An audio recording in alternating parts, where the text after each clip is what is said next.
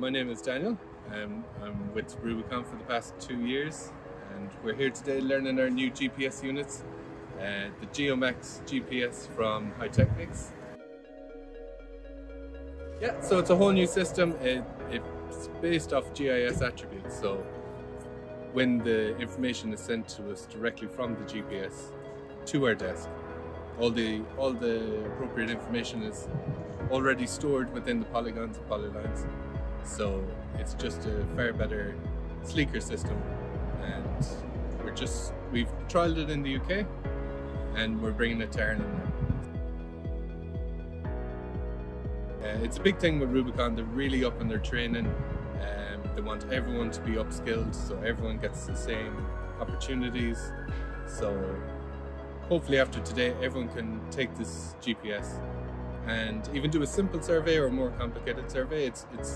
The GPS itself is very intuitive, so hopefully after today everyone will be able to do a basic archaeological survey or set out.